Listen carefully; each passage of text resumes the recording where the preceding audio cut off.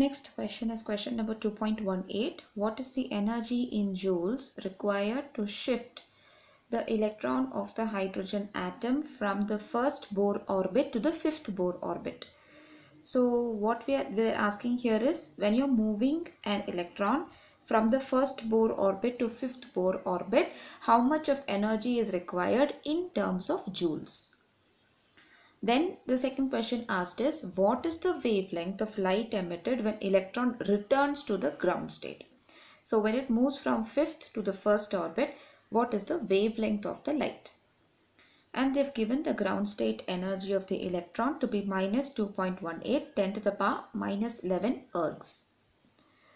So here you are trying to find out two things. One is energy. So here when I try to draw the energy level, so I'm having, this is the ground state. Then I move to the next excited state, and then to the third one, fourth state, and then the fifth state. So here this is n is equal to 1, n is equal to 2, n is equal to 3, n is equal to 4, and n is equal to 5. So as per the question, when they say in this, you need to find out energy when electron is moving from first to fifth orbit.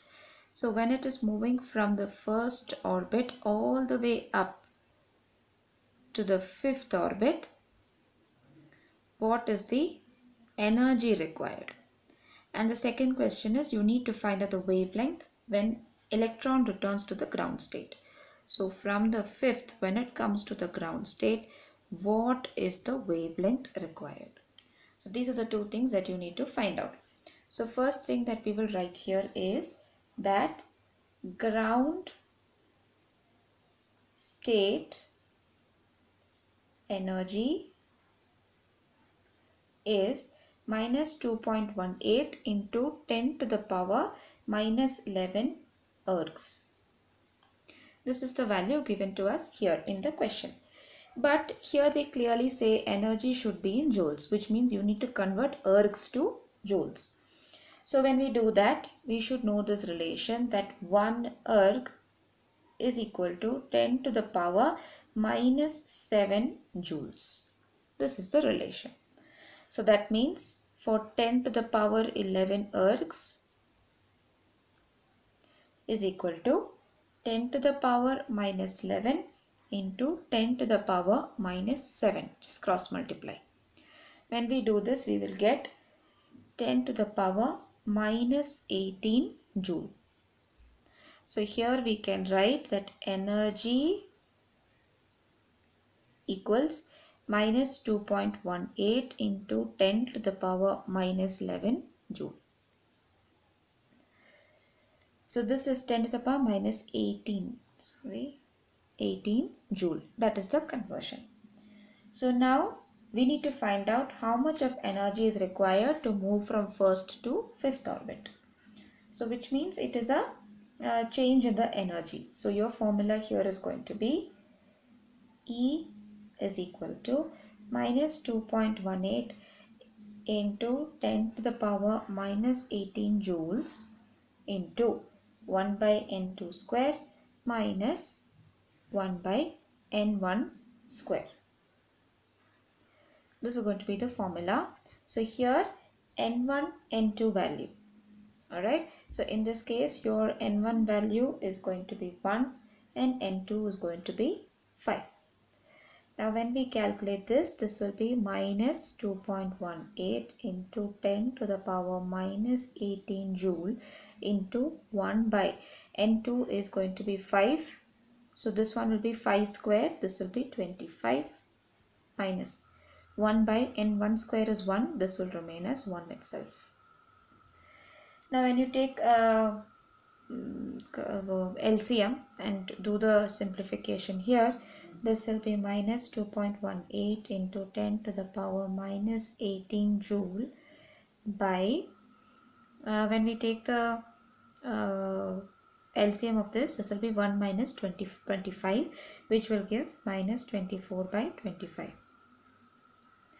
Now here minus and minus will get cancelled when we simplify this. we will get 2.09 into 10 to the power minus 18 joule. So this is going to be the energy required for the electron to come from first to fifth Bohr orbit. Now the second question is, what is the wavelength of light emitted when the electron returns back to the ground state? It is simple in this case. We have energy, so we are going to use this energy term and find out what is the wavelength. So for that we know only one relation, which is delta E is equal to hc by lambda.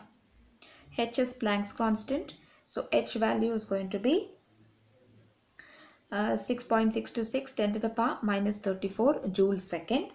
C is the velocity of light, so that is going to be 3 into 10 to the power 8 meter per second. E value we know here.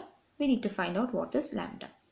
So for that the formula can be rewritten as lambda is equal to hc by delta E. So here we can write H is 6.626 into 10 to the power minus 34 joule second into C is going to be 3 into 10 to the power 8 meter per second divided by delta E is going to be 2.09 into 10 to the power minus 18 joule. Joule and joule will get cancelled. Seconds and seconds inverse will get cancelled. And your answer here is going to be 9.511 10 to the power minus 8 meter. So when we simplify these numbers, you get 9.511 minus 34 plus 8 and minus 18 goes up, it will become plus 18. When you simplify, you will get minus 8. Now that value, when we convert it to 951 into 10 to the power minus 10 meters.